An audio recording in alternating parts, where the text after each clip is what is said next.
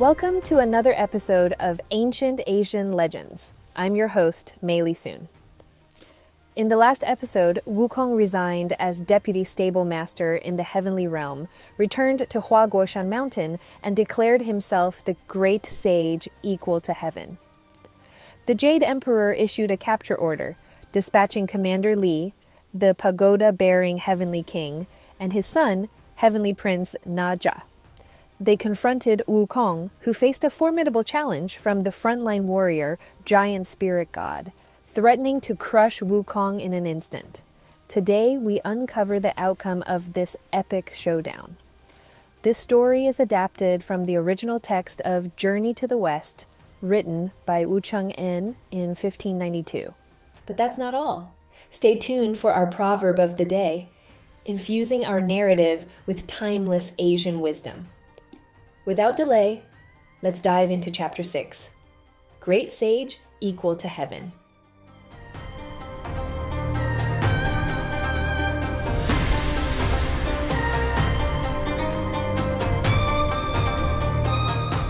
Chapter 6, Great Sage Equal to Heaven. Commander Li, the Pagoda-Bearing Heavenly King, and his son, Heavenly Prince Nezha, arrived at Huaguoshan to capture Wukong. They dispatched the formidable Giant Spirit God, who issued a direct challenge, warning of a swift defeat. Wukong, upon hearing this, responded angrily. Arrogant deity, cut the bragging and loose talk. I was thinking of giving you a taste of my staff, but I'll let you off easy. Hurry back to the heavens and deliver a message to the Jade Emperor. He's not utilizing talents wisely. Sun Wukong has endless skills, yet he has me tending to horses. Check out my banner's inscription. If he promotes me as it suggests, I'll lay down my arms, bringing peace to heaven and earth. But if he delays, I'll march straight to the Lingxiao Palace and ensure he can't comfortably sit on his dragon throne. The Giant Spirit God swiftly scanned the wind's direction and spotted a towering pole just beyond the door. Draped from the pole was a banner emblazoned with the empowering proclamation, "Great Sage Equal to Heaven." The Giant Spirit God sneered 3 times, disdain etched across his face as he proclaimed, "This dang monkey, clueless about the real world, has the nerve to act all high and mighty, calling himself the great sage equal to heaven. Watch me teach him a lesson with a swing of my axe." Determined, he swung his axe at the Monkey King's head. Yet the Monkey King deftly countered with his enchanted staff, sparking an intense battle. The staff clashed with the axe in a dance of unknown depths. They wove and whirled, one shrouded in mystery, the other exuding grandeur. Clouds and mists billowed as techniques were unleashed, scattering earth and tossing up sand. The Monkey King's transformations were a spectacle. The staff rose like a dragon in water, and the axe's approach mimicked a phoenix threading through flowers. Despite the giant spirit's renown, his abilities proved lacking. The great sage deftly twirled his iron staff, and with a swift strike, the giant spirit's entire body went numb. The Giant Spirit God crumbled under the Monkey King's onslaught, desperately wielding his axe to block a forceful blow to his head. A resounding snap echoed as the axe handle broke in two, prompting the giant spirit to hastily retreat, fleeing the battlefield. The Monkey King chuckled, remarking, "You chicken, you got lucky this time. Now scram and spread the word. Move it, spread the word." The Giant Spirit God rushed back to the camp gate and promptly approached the Heavenly King Li, hastily dropping to his knees, uttering, "Deputy Stable Master's got some dang powerful mojo. I couldn't tussle with him and had to hightail it out to there. I'm sorry and ready for whatever punishments come in my way." Furious, Heavenly King Li said, "This rogue has impeded my progress. Bring him forth for execution." Nezha, the Heavenly Prince, stepped forward and pleaded, "Dad, chill out. Forgive Giant Spirit's screw-up. Let me deal with him and see how tough he really is." The Heavenly King heeded the advice, instructing them to return to the camp to await further punishment. The Heavenly Prince Nezha, dressed in complete armor, leaped out of the camp and charged towards the water curtain cave. At that moment, Sun Wukong was in the process of withdrawing his troops and witnessed Nezha's fearless approach. Adorned with a majestic horn atop his head and a cascade of fur gracefully draping his shoulders, Nezha, the heavenly prince, emanated an aura of mystery, intelligence, and elegance. He proudly carried the celestial lineage of a heavenly dragon, resembling a radiant phoenix cloaked in the ethereal hues of clouds. Nezha's extraordinary figure boldly challenged earthly conventions, defying mortal comparisons with exquisite grace. Adorned with 6 divine instruments, he embodied divine prowess, effortlessly soaring through the skies and shape-shifting in limitless ways. In recognition of his celestial eminence, the Jade Emperor conferred upon him the prestigious title of the Prince of 3 Altars.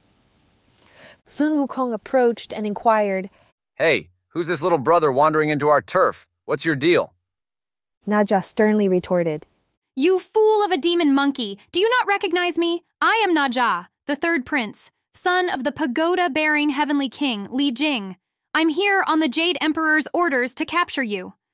Sun Wukong laughed and replied, "Young prince, your baby teeth haven't even fallen, and your hair is barely dry. Yet you dare utter such grand words? I'll spare your life and refrain from striking you.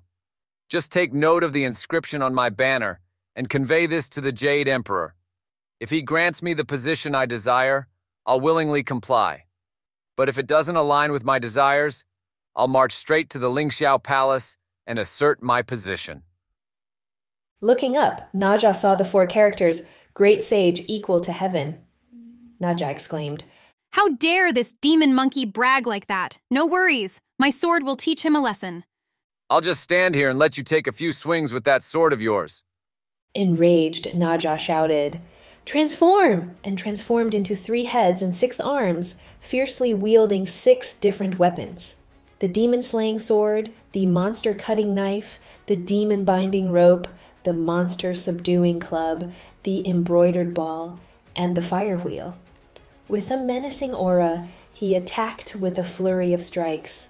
Sun Wukong, astonished, thought, "This young guy sure thinks he's got something special. Time to show off my divine skills." The great sage thundered, "Transform!" and manifested 3 heads and 6 arms, each wielding a golden hooped staff. With 6 hands, he expertly countered Nezha's assault. This dynamic clash sent shockwaves through the earth, making mountains quiver, creating a spectacular display of fierceness and intensity. In the heat of their intense clash, Nezha and Wukong stood as formidable adversaries. Nezha wielded the demon-slaying sword with swift and fierce strikes, while the monster-cutting knife slashed through the air with determination. The demon-binding rope moved like a flying python, and the monster-subduing club took on the appearance of a wolf's head, both serving as agile weapons in Nezha's skilled hands. The fire wheel spun brightly, casting a radiant glow, and the embroidered ball rolled with rapid precision. On the opposing side, the great sage displayed incredible agility and strategy, skillfully manipulating 3 sections of the compliant golden hooped staff. Every block and dodge were executed with precision, revealing Wukong's mastery of his enchanted weapon. The struggle was palpable, with neither combatant gaining a decisive advantage, as Prince Nezha tenaciously held his ground, refusing to yield. In a breathtaking spectacle, Nezha unleashed a torrential transformation of his 6 weapons, multiplying them into thousands that cascaded upon his opponent's head. Unfazed, the Monkey King exuded confidence, laughing with gusto as he deftly manipulated the golden hooped staff through agile maneuvers. Employing 1 move to thwart 1,000 attacks and 1,000 to block 10,000, he danced in the air like a whirlwind of chaotic dragons. Demon kings in their caves quivered with fear, and the ghosts and monsters in the mountains hastily sought refuge. Nezha's divine weapons radiated a fierce and daunting aura, while the golden-hooped staff emitted a sharp hiss, cutting through the air and contributing to the symphony of sounds in the intense battle. On one side, heavenly soldiers erupted in passionate cheers, while, on the other, the monkeys and animal demons confidently waved their flags.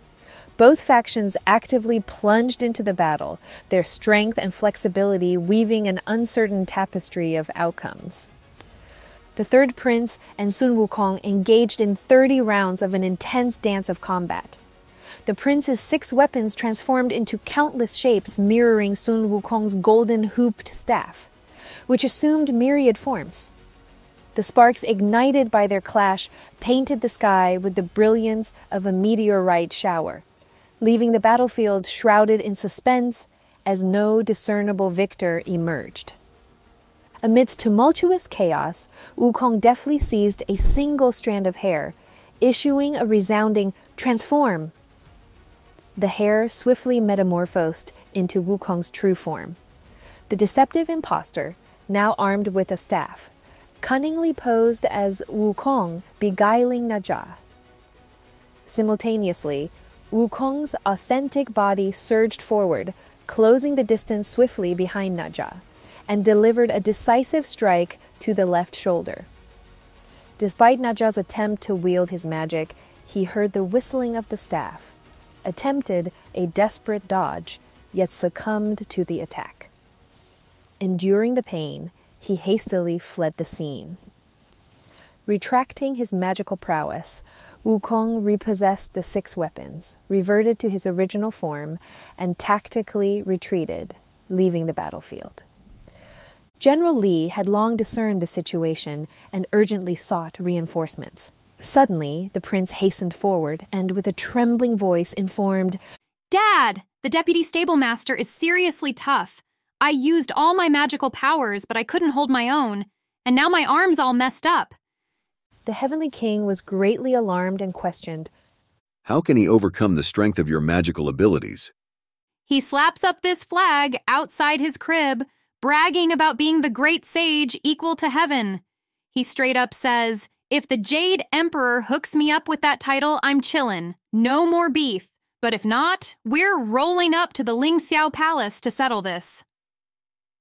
Considering the current situation, it is advisable to abstain from extended conflict with him. Instead, ascend to the heavenly realm, promptly report this issue, and mobilize additional celestial troops to encircle and apprehend him. Ample time remains for the implementation of this proactive course of action. The prince and the Heavenly King expeditiously withdrew to the heavenly realm to report the situation.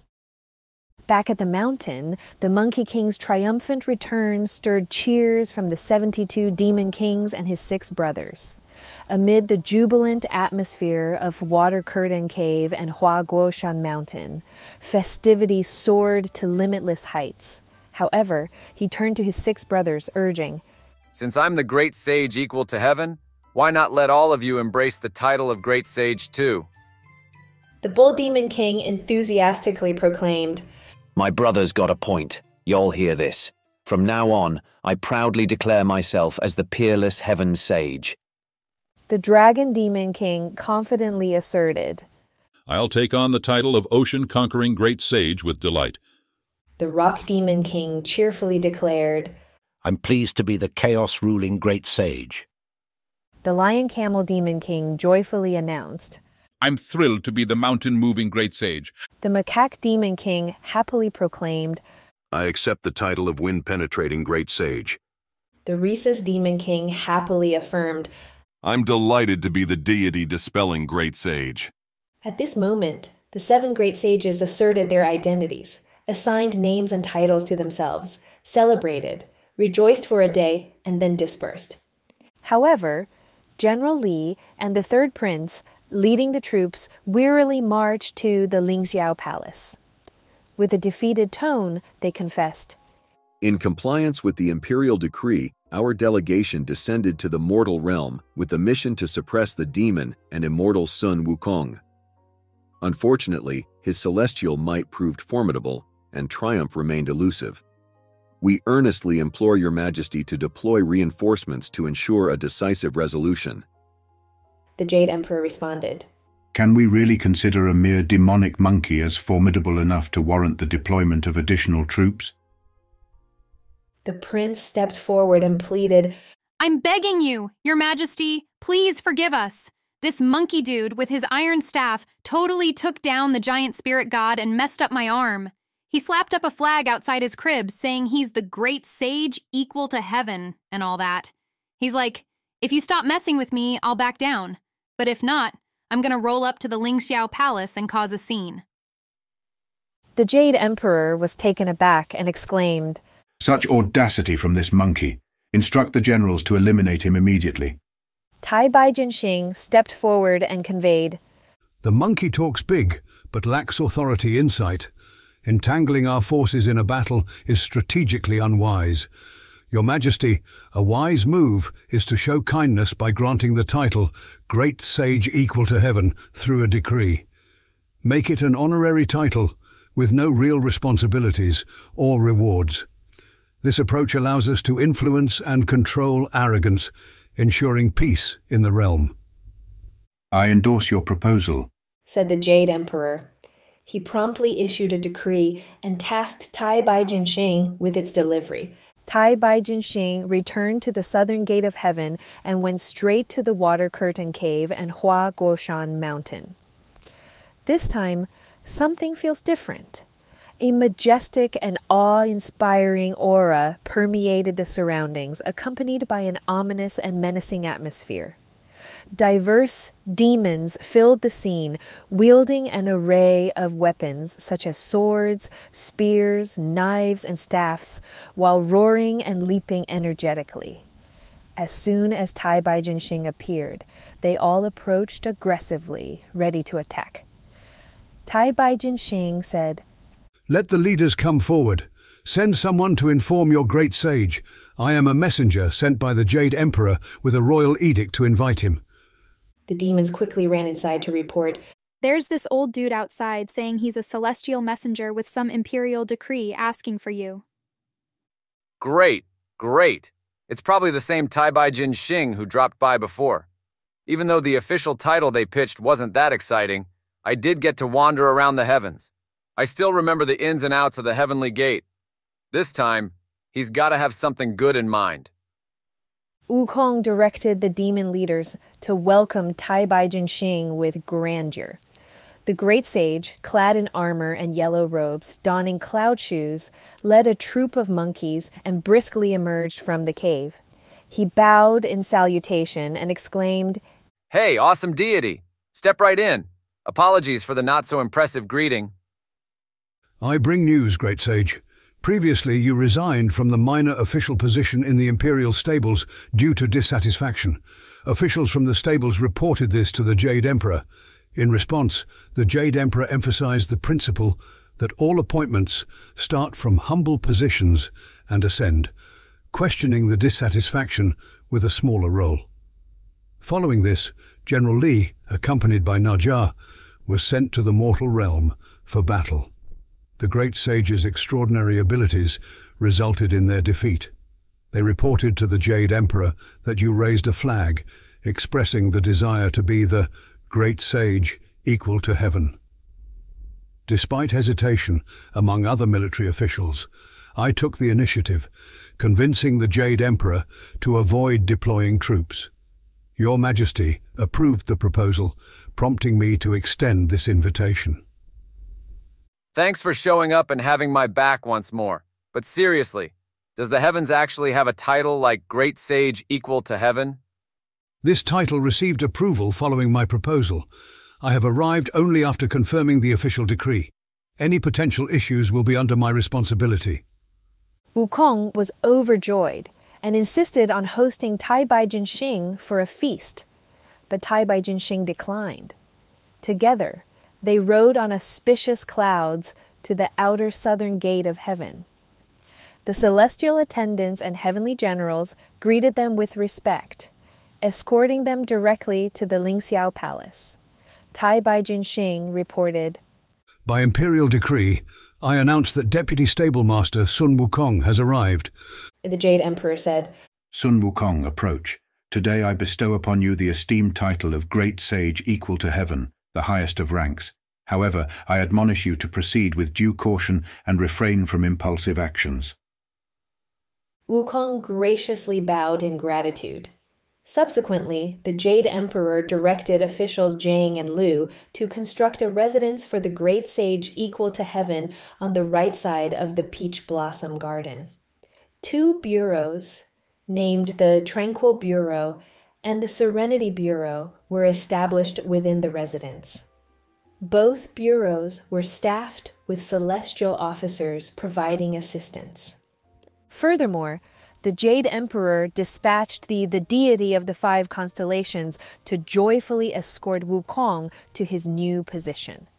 As a symbol of honor, Wukong was presented with 2 bottles of imperial wine and 10 golden flowers. He received explicit guidance to channel his concentration, uphold focus, and embrace virtuous conduct, avoiding any impulsive actions. Wukong promptly embraced the directives and, on the same day, accompanied the deity of the 5 constellations to the recently erected residence. They drank, danced, and celebrated with the attendants. Upon bidding farewell to the deity, Wukong experienced genuine contentment. Immersed in heavenly delights, he actively reveled in a blissful existence, unencumbered by worries and obstacles in the celestial abode. Curious about the twists ahead?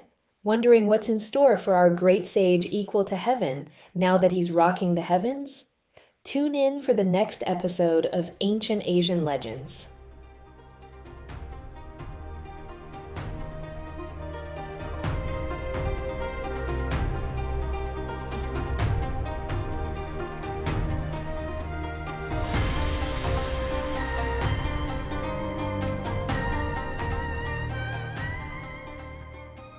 Our proverb of the day is the following. A journey of 1,000 miles begins with a single step.